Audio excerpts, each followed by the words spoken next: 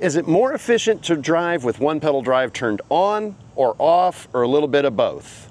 Let's find out.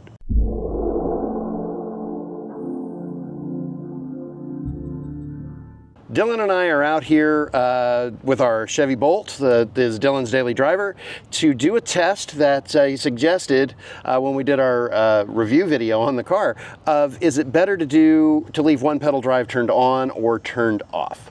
So the first thing that we have to go through is, what is one pedal drive? Or also known as regenerative braking. So regenerative braking is a feature common to electric vehicles where the energy of the motor and just releasing the accelerator, it uses the motor's own energy to slow the car down, and in turn it puts energy back into the battery. Now, one pedal drive is a way where that's a little bit more automatic, where when you lift your foot off of the accelerator, the car starts slowing down as if it's braking. Now, our Chevy Bolt has that feature. Our Fiat does not, our Tesla does, the Harley does, but it's not true of all electric vehicles. Our Fiat 500e doesn't have it.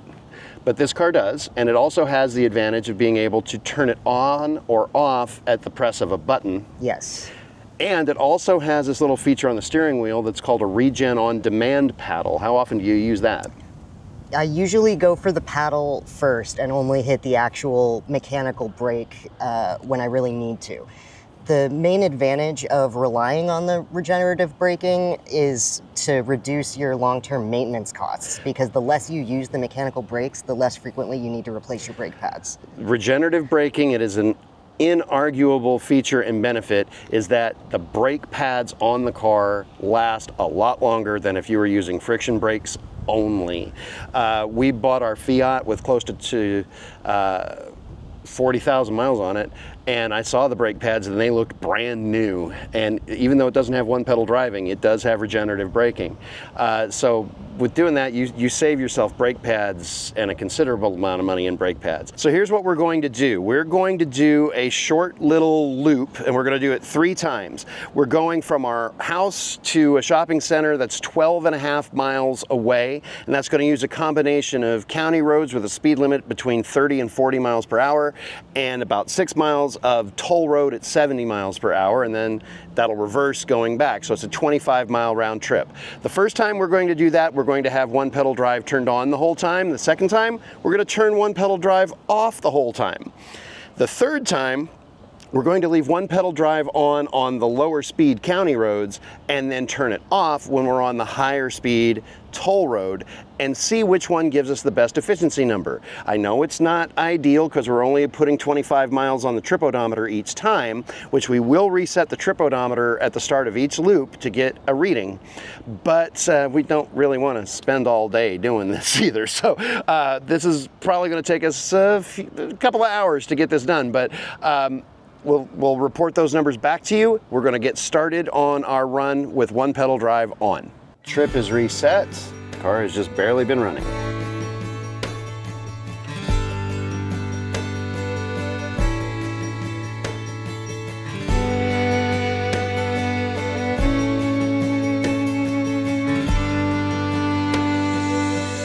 Coming up on the end of our section of county road.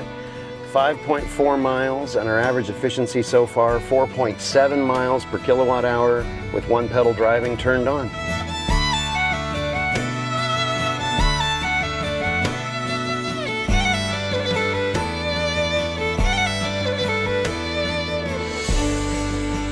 On our leg with one pedal drive on, 12.5 miles, 3.9 miles per kilowatt hour.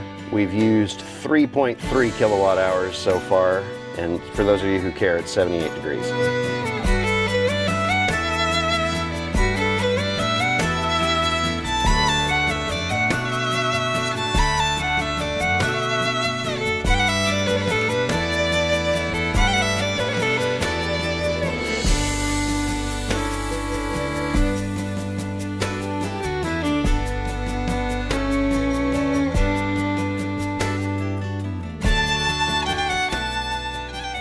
We've finished our first run with one pedal drive turned on the entire time. It was exactly 25.0 miles.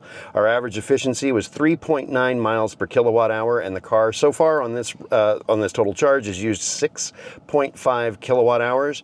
We're gonna turn it off, get something to drink inside the house, and then we will do the that route again with one pedal drive completely turned off. If you're driving a car with one pedal drive and you're driving it for the first time, sometimes people say it feels a little weird, and oh, that's gonna take some getting used to. In my experience, it takes about 30 seconds to get used to one pedal drive, and then you just expect it. What takes me when I'm driving the car more time to get used to is going back to a vehicle that doesn't have it. I come up to a stop, I let off the accelerator and say, why isn't the car slowing down? Oh yeah, I have to hit the brakes. So Dylan, what do you have to say about anything on this drive without one pedal drive on? So when you're driving like a regular ICE car or a car that doesn't have one pedal drive, you can either be accelerating or decelerating. You're either moving forward or you're slowing to a stop. I hit the mic a little bit there, but when you have regen on, there's sort of like a third speed in the middle there where you decelerate not quite as rapidly as if you were hitting the brake. In a gas car, if you just take your foot off the brake, your momentum and the friction of the road will slow you down like a little bit, but it's not going to put you to a stop before you hit the car that you're about to hit. Regen can feel awkward to people who aren't used to it. You said it doesn't take you much time. It didn't take me much time to get used to it either, but my fiance, as always, as an Android user, is a great control. He hates the one pedal. He drives with the one pedal off all the time. He finds it unnatural that it is slowing down not as quickly as he would want it to. Since I've gotten used to the regenerative braking, I'm sort of having to be more aware of where the momentum of my car is taking me. So I'm getting a little bit jerky at the stop signs, but that's EV driver issues, not issues with the actual vehicle. When I'm at work and there's a bunch of us going to lunch and I'll drive somebody in the car with me, they'll comment about how smooth the car is, especially this Bolt with one pedal drive turned on. Of just, you get so used to it, you just let off the accelerator before a stop sign or a stoplight, and you know exactly when the car is going to stop, and you don't even get the rebound. The car just slows down and stops moving, and it's so smooth. But with the braking, yeah, it's a little rougher. On the Fiat, our Fiat 500e uses regenerative braking above 8 miles per hour, and below 8 miles per hour it engages the friction brakes and the actual brake pads. And slowing for a stop sign on that one, I could always tell when the friction brakes grabbed, because I would have my foot on the brake a little too much and it would jerk me a little bit to a stop. Now Rachel probably has gotten that down to a science and doesn't have that issue, but I still do. I'm no longer used to that car.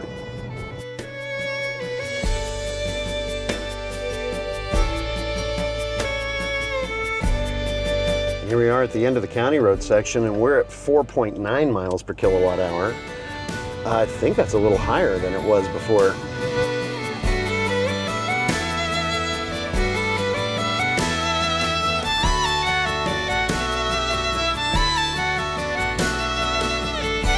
Halfway point without one pedal drive on, we are at 12.5 miles again, 3.8 miles per kilowatt hour. Total energy is 9.8 kilowatt hours, and for those who care, it's 81 degrees.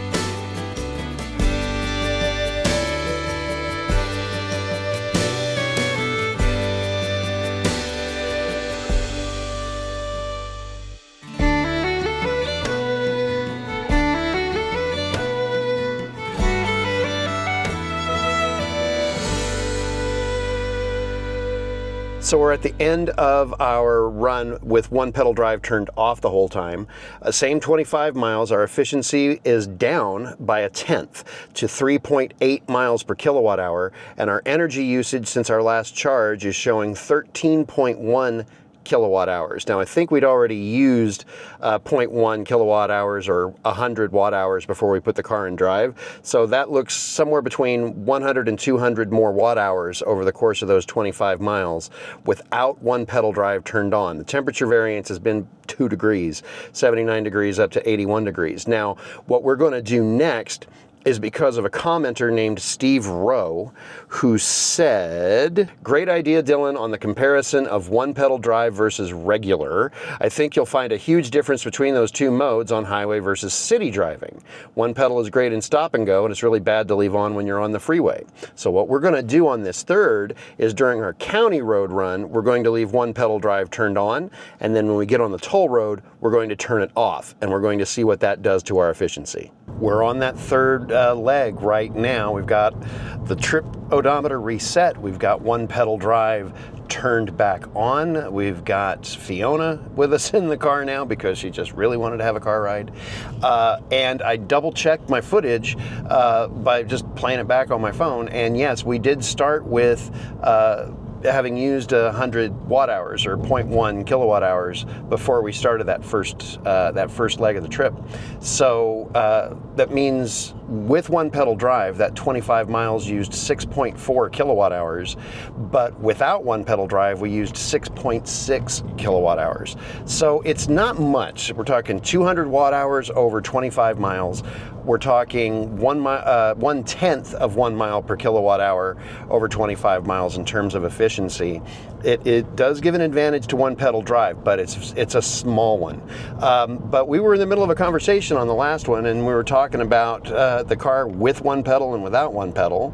So Dylan, you were going to add some things? Well, I was just going to say, like, even though, you know, cars are manufactured on a line, cars are going to be different across makes and models, and it's a little bit like a horse. You know, you get acquainted with your car, and the regen on the Bolt is not going to be the same as it is going to feel on different EVs.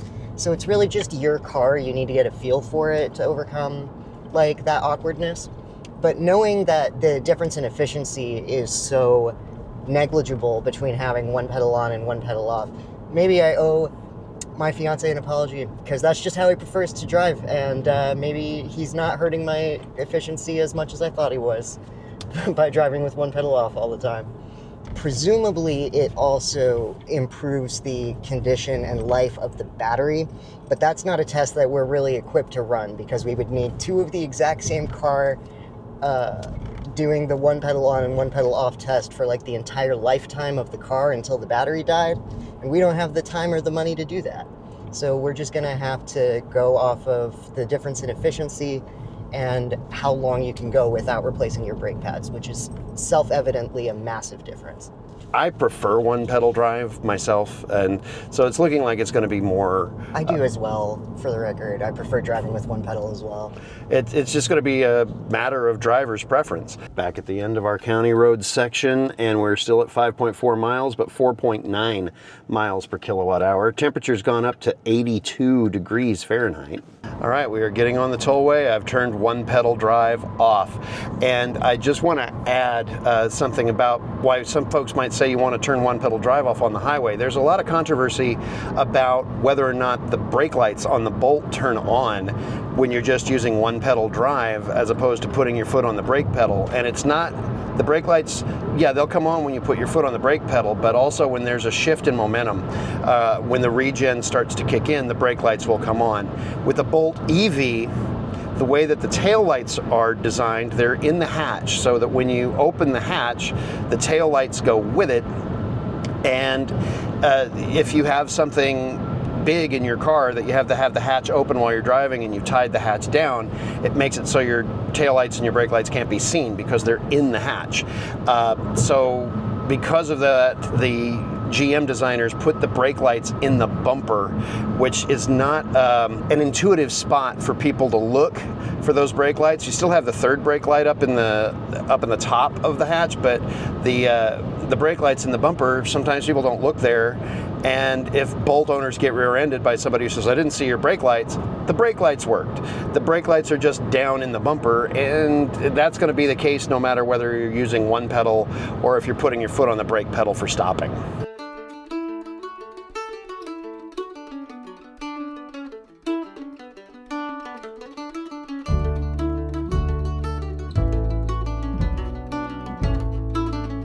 At the halfway point on this leg, 12.5 miles, 3.9 miles per kilowatt hour is our efficiency. And we've used, since the last charge, we're now at 16.4 kilowatt hours.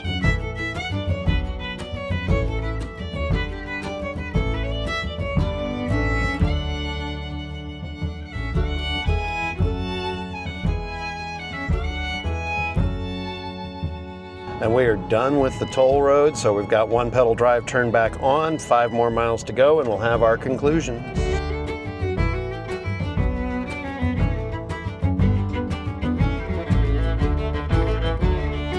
We're at the end of our third and final leg, and this time was one pedal drive on the low-speed county roads, but turned off on the highway. And at the end of that 25 miles, we went up a degree in external temperature, so that's really not going to be much of a factor.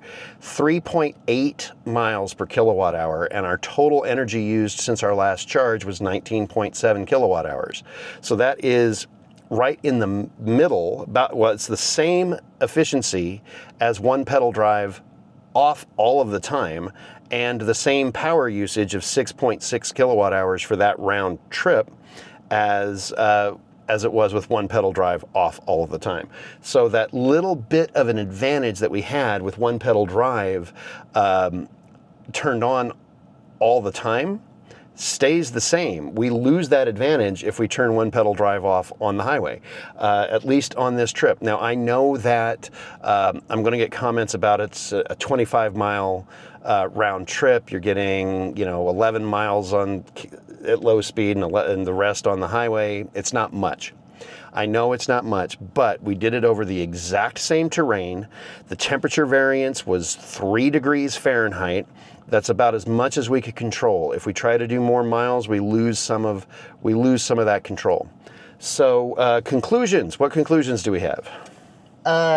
It's not as important for your efficiency as maybe I thought that it was. But when I said this was a good idea. But it's still an advantage. It is an advantage. It does make a difference. A little difference. It's a teeny tiny difference, but it is close enough that it's all going to boil down to your personal driving preference. If you prefer to drive without one pedal driving turned on, or if you want to alternate between having it on and off on the freeway, that it's fine. It's not going to affect your efficiency that much or your power usage that much, at least on a daily commute. If you were going on a long trip, it might add 1 kilowatt hour for every 100 or so miles that you drive.